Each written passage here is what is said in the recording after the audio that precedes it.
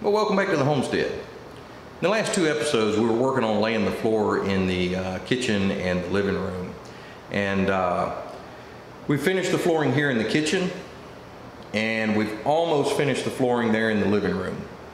We still have this one little strip up here that we have to finish out. And we're going to try and get that finished up today, and we're going to try and make some headway on the flooring there in the master bedroom as well. But when I came out to the site this morning, the site was all junked up, and I took a little bit of time to go ahead and get it cleaned back up. When I did that, I put all of the boards that we had tried to lay down and found some kind of damage on them and we couldn't use them out in the middle of the floor. I put all those over in a pile, and then I took that pile up to the chop saw. And I went ahead and I cut any of the damage that was in those boards out. I threw the damaged part over on the scrap pile to be burned. And then what was left will either have a tongue or a groove on the end of it. And depending on which way your row is going, those boards can either start a row or finish a row. But they're not good to be used in the middle of a row unless you're going to take a router and replace the tongue or groove that got cut off. I don't have the bits for that, and I'm not taking the time to do that. So we're going to use these for starters and enders. And what I did was, once I had all the damage cut out, the rows that I'm starting here at this wall, I need a tongue that faces out that direction. So any of these boards that still had a tongue on one end of them, I put in a pile over here. Now I know I can grab any board out of this pile to start a row, and then the opposite boards that had the grooves left on them will be in the other room where the rows are ending, and I can just grab those to finish a row out.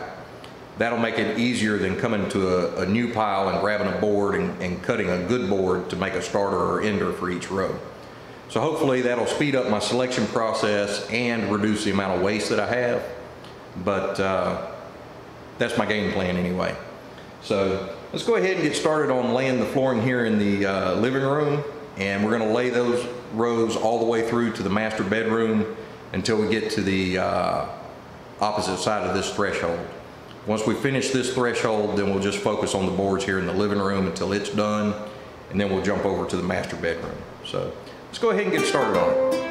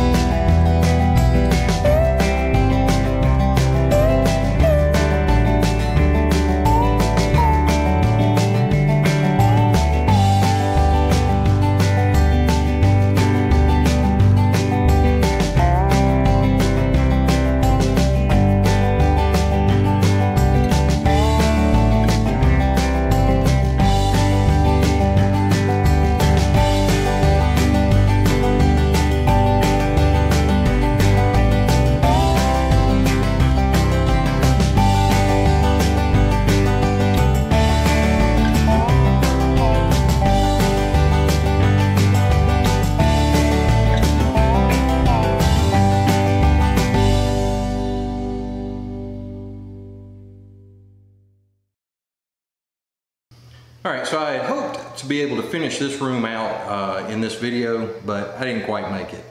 I've got 16 inches that I've still got to do on that side of the room, and I've got about 19 inches on this side of the room. So that comes out to roughly 15 more rows, and I'm just not going to be able to do that in this video. So that'll be the next video. We'll finish this room out, and then we'll move into the master vanity area and get started on it. So until next time, y'all just keep checking back.